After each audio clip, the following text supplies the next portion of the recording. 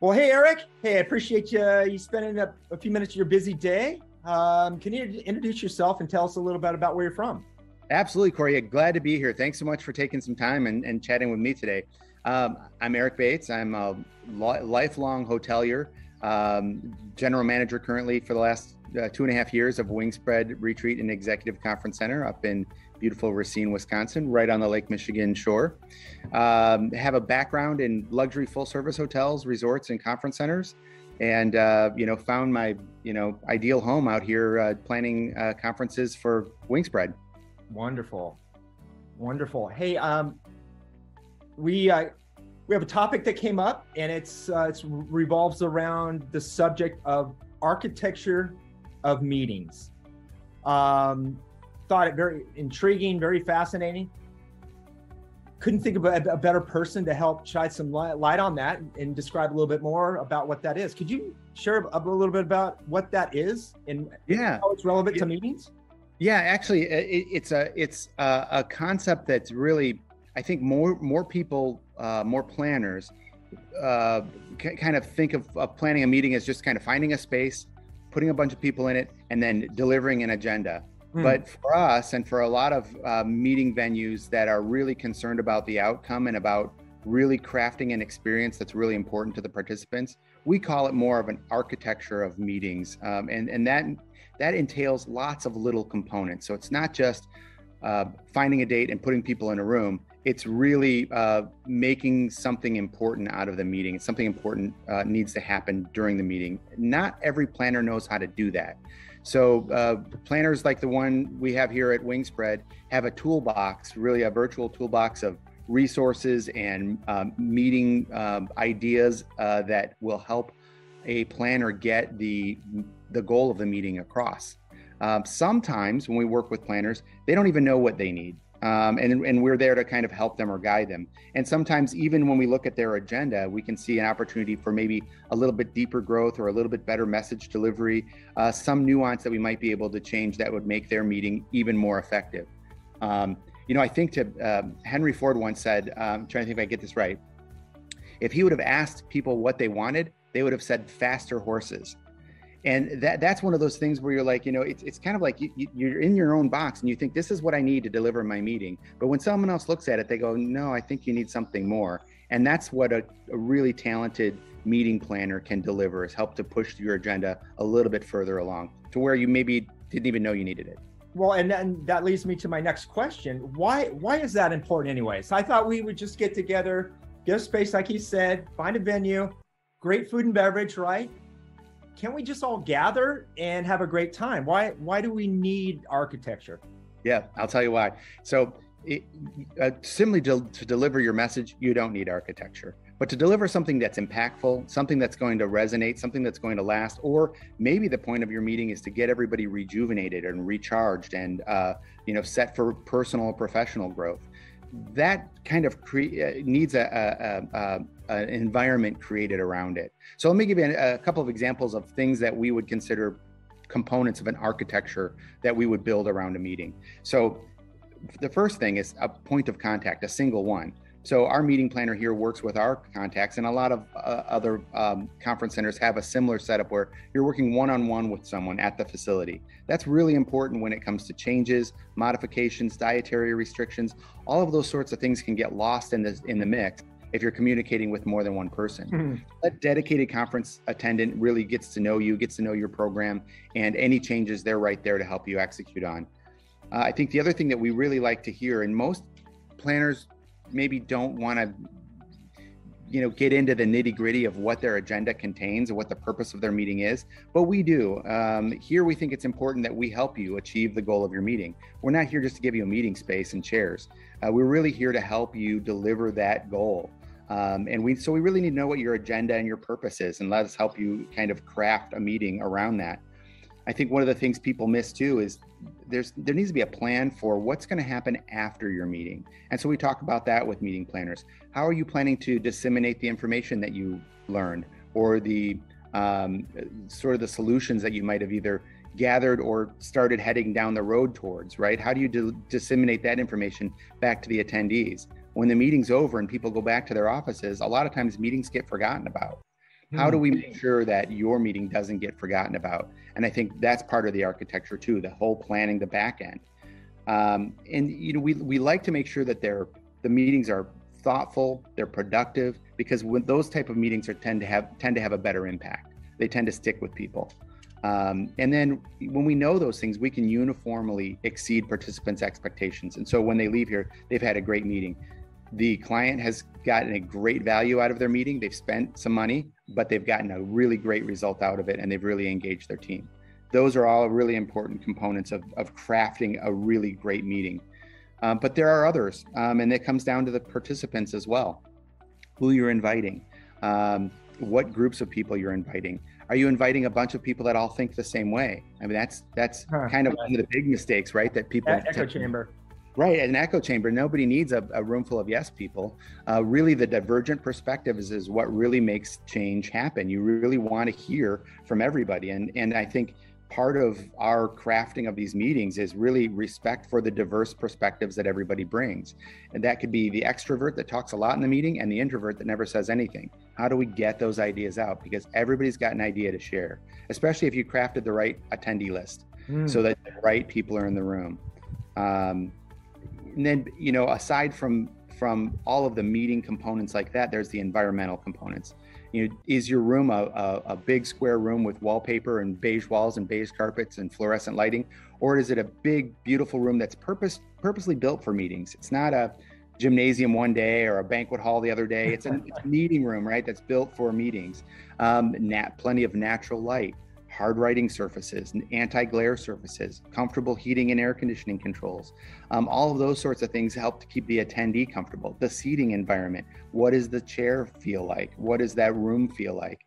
The natural views, the ample lighting, all of that's really, really important. The natural lighting, speaking of us here at Wingspread, every meeting room we have has a beautiful view out onto our acreage. So those things are important because it keeps people engaged, it keeps people calm, it keeps people sort of relaxed.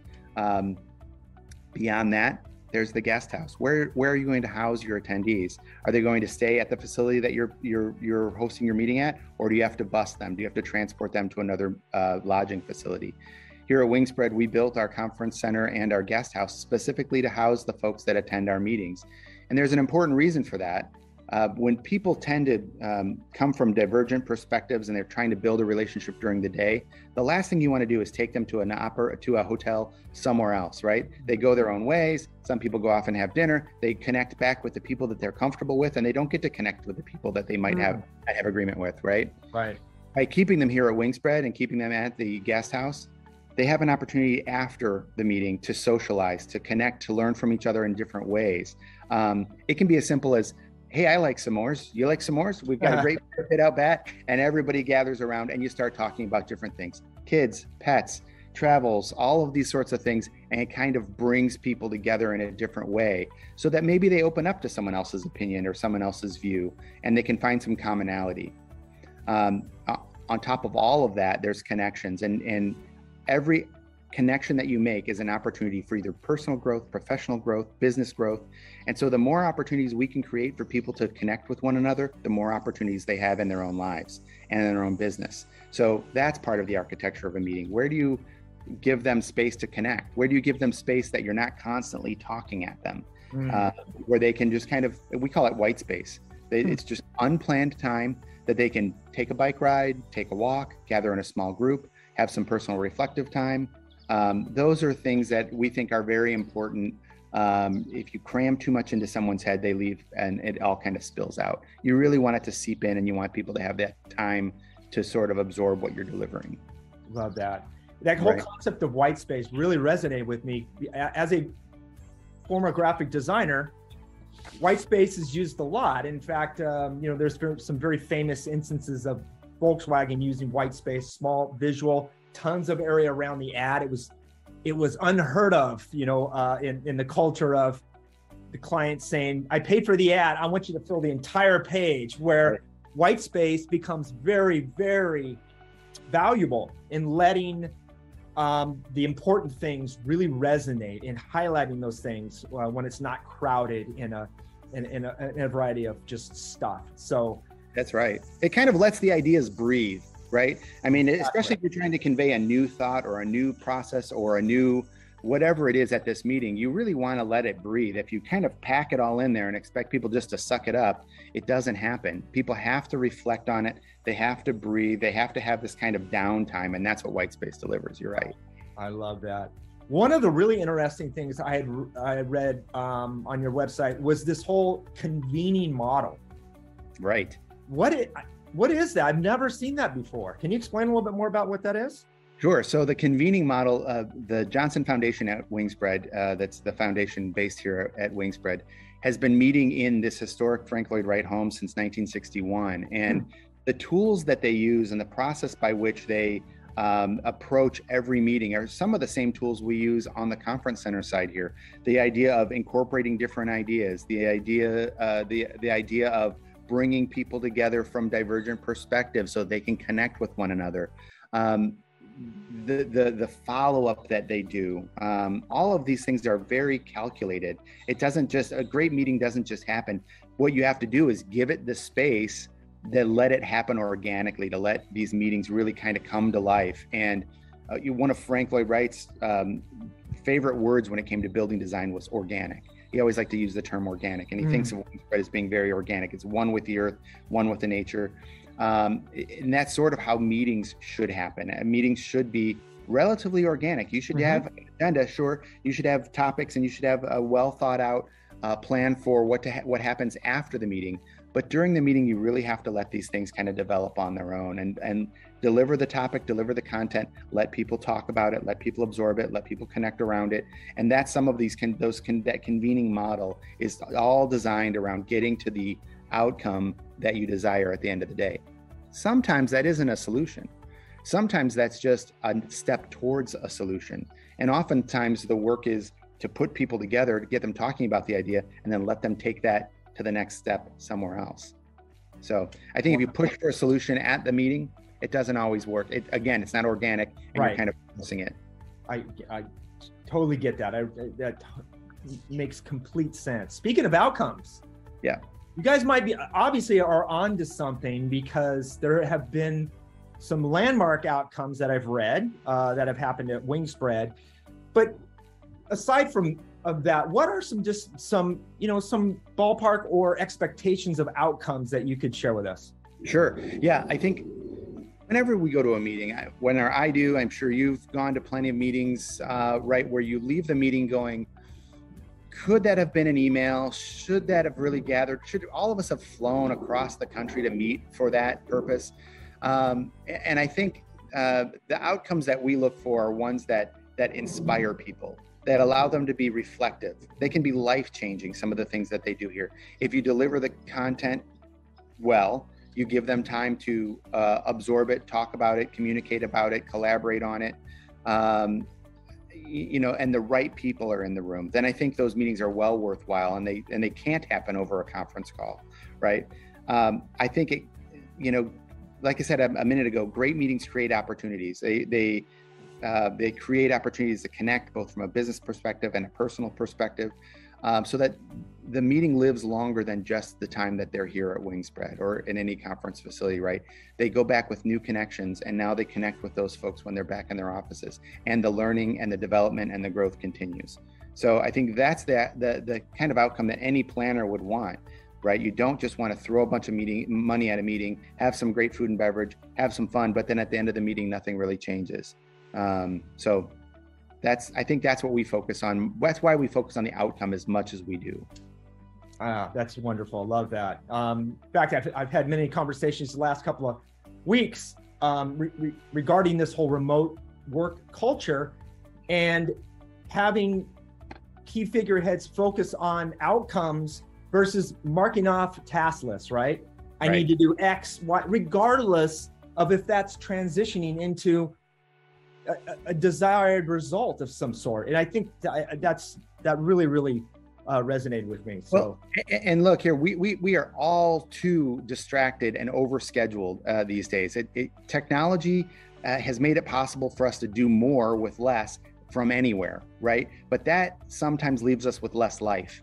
Absolutely. And so, the time that we do dedicate to any of these meetings or events or anything that we do is even more important, it seems, these days than it was in the past, where people are expecting you to either working remote, working in an office, working off your cell phone. I mean, it's just like it's work, work, work, work. Right. And we always have to keep in mind that there is a balance we have to strike. You know, when we're asking attendees to come to a meeting, we want them to both have fun, learn, engage, have great food, and then leave and do something with what they learned. Absolutely. And couldn't agree with you more. The enjoyment element, you know, I think traditionally work and personal life, we've had a very distinct line between that. But, you know, scientifically, we're finding out that people absorb, they're gonna be more willing to try different things, open up during the meeting if they're enjoying it, if it's something that they want to do, right? You're not fighting against that resistance. So luckily, it sounds like we're making definitely some progress in that area. Yeah, we are. You know, whenever we can bring the walls down around someone's, you know, attendance at a meeting, that's what we want to do. And that's when I was referring earlier to the introvert that might not speak, yep. Right? Or the person in your office that says, oh, you know, I'm going to let Bob talk because Bob always talks. But you know, that person has some great ideas. So you've got to create an environment that makes it comfortable for them to want to open up. Exactly. And you want to kind of bring those ideas forward. The best ideas come from people that maybe you didn't even expect. Totally. Right. Oh God, you definitely hit a high point with me on that. Absolutely. Hey, we've had some great conversations, some fantastic tips, but I want to hear some Eric Bates secret sauce. What can you share with us? Well, let's see. I've spent a life in hospitality, right? And I guess when people ask, you know, why do I do it? What keeps me going? I think Nelson Mandela said something that always struck a chord with me, and it really resonated. Years ago, he said, you know, our world is divided by race, color, gender, religion. Nowadays, you can probably throw politics in there. Mm-hmm.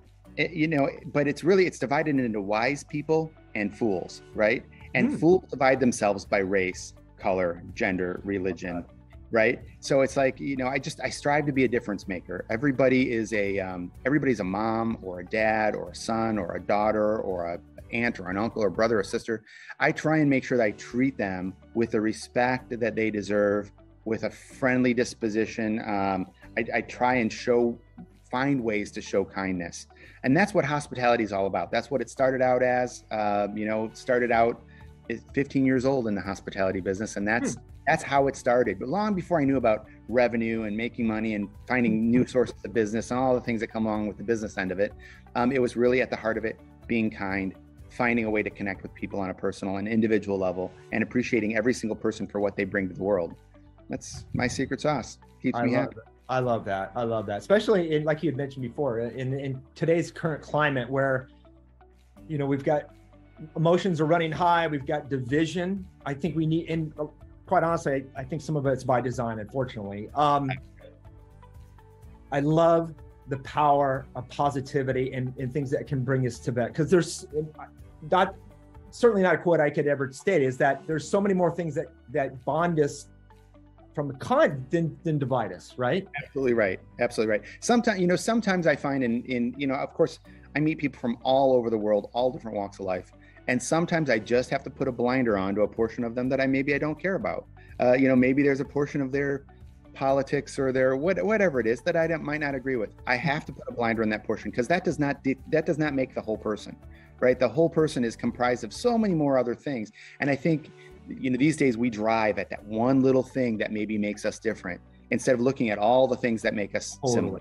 Absolutely. And so I think you just have to approach everyone like that, and everyone's entitled to their opinions, and you know what, they have a right to live their lives. And you know, you know, it's not for me to decide who I'm going to like and who I'm not going to like. I'm just going to like everybody. There you go.